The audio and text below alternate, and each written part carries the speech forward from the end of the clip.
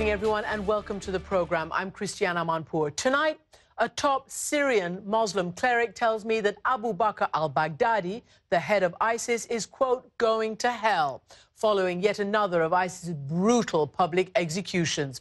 Sheikh Muhammad al-Yaqoubi says the most urgent task for all Muslims right now is to spread the real truth about ISIS and its limitless horrors. In their latest decapitation video, 25-year-old Peter Abdul Rahman Kasik is dead, and a column of Syrian soldiers are also beheaded.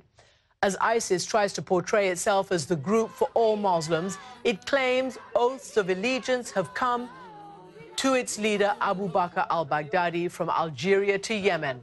And as Allied airstrikes and Iraqi forces are pushing ISIS back out of some territory like Baji, my next guest has signed a fatwa against Baghdadi.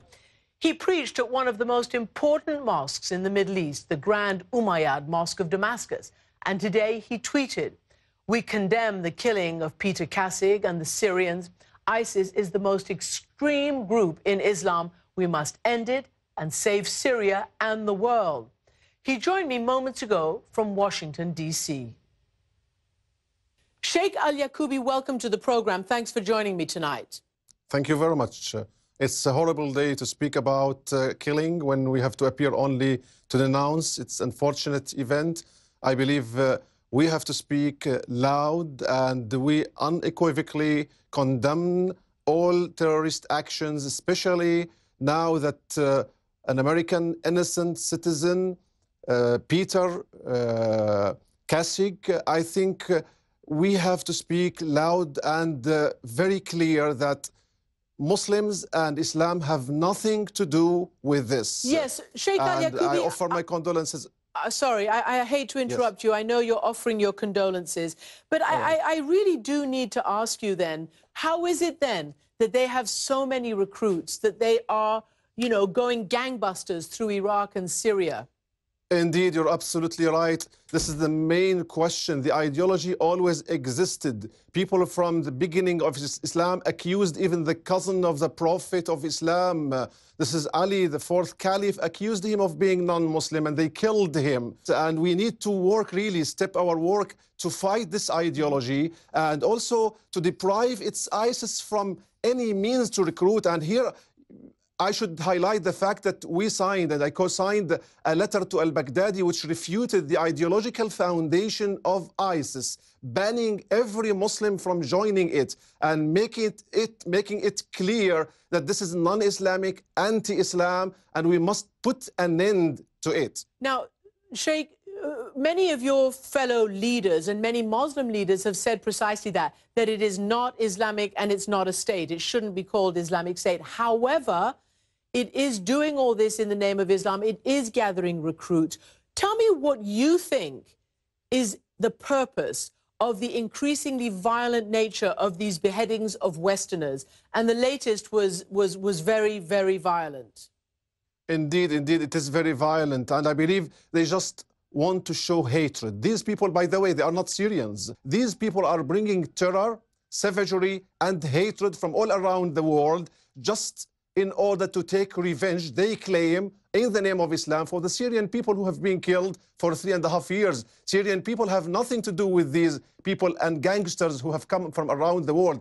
This is why I believe we need to topple the Assad regime, and this is the key point here. As long as the Assad regime continues its atrocities against the Syrian people, you'll see more recruits and more savagery happening and taking place. We need to put an end to this, and otherwise we might see just ISIS invading Damascus, and this is the worst of everything that would happen. Now, you say toppling Assad has to happen in order to stop this, but what they are saying is that they are the only group that is avenging, as you've mentioned, all the civilians that are being killed by the Assad regime, that they are the only ones doing what everybody is just talking about.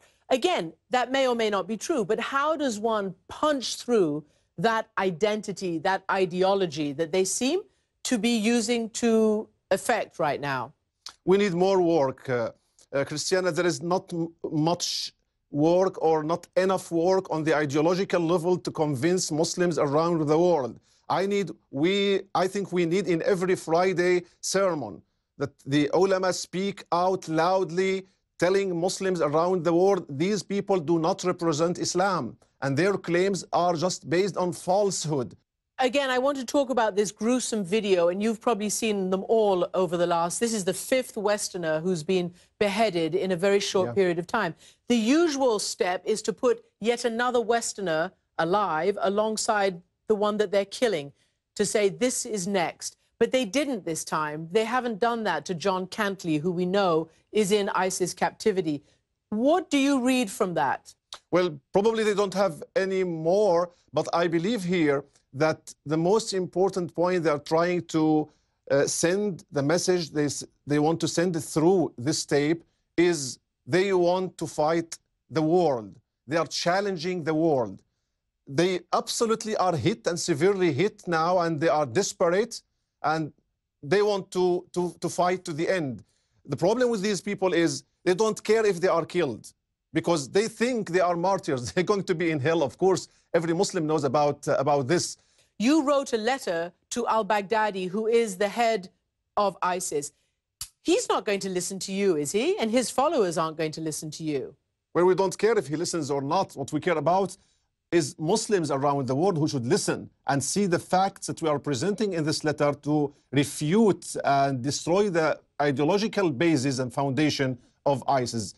We care about Muslims around the world. We don't care about him. He's going to hell, and I'm sure he's going to be killed even by some of his followers sooner or later. There's no end unless we stop people from joining ISIS. And this is what we aimed at in our letter to al-Baghdadi. Do you think that the current campaign against ISIS, the airstrikes, the building up of the Iraqi forces, for instance, is having an effect? They've taken Baji back. They've taken, the Iraqi forces have taken back some territory. Is that having an effect, do you think? Definitely, and the killing of Peter Kassig and Steve and James before is just an expression of the desperate situation they are finding themselves in after being hit.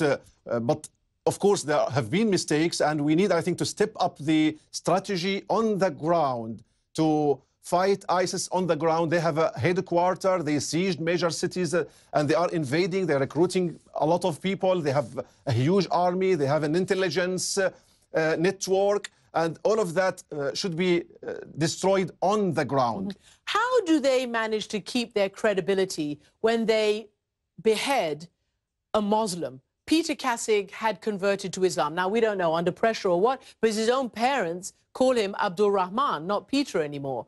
There is no justification, because here is a point. They consider anyone who works for democracy as a heretic. They consider anyone who works with non-Muslims as an apostate. So there is no justification. They're just against the world. They're against Muslims. They're against everyone. They have their own group. You know what? ISIS has no nationality. Its nationality is terror, savagery, and hatred. And when hatred spreads like this and takes over the hearts of people, you see results as in this video and other videos. Let me express my deepest condolences to Peter's Abdurrahman's parents and family members, friends, and to the American society, as I expressed before my condolences when Steve and James also were murdered in that savagery way, and also the Syrian families, because many Syrians have been killed also together with Peter and before by the regime and by ISIS. And I hope that an end to this conflict soon will be put and serious action can be taken on the ground to get rid of the Assad and get rid of ISIS and unify the country, unite the country again to fight terrorism. And I guess finally, in this plea that you've just made, what is going to stop the world thinking that if we get rid of Assad, this kind of savagery is what is going to replace it? Syrians are not like this. Syria is an example of moderate Islam and tolerance. Jewish people, Christians, Shiites, and all sects lived side by side. And we need this long history to come back. And Syrians are ready to heal their wounds and put their hands together against all odds and come out as a democratic nation, bringing freedom and dignity to the Syrian people and fighting terrorism wherever it exists in the world. Sheikh Muhammad al-Yaqoubi, thank you very much indeed for joining us tonight. Thank you, Christiane. It's a great honor. Thank you.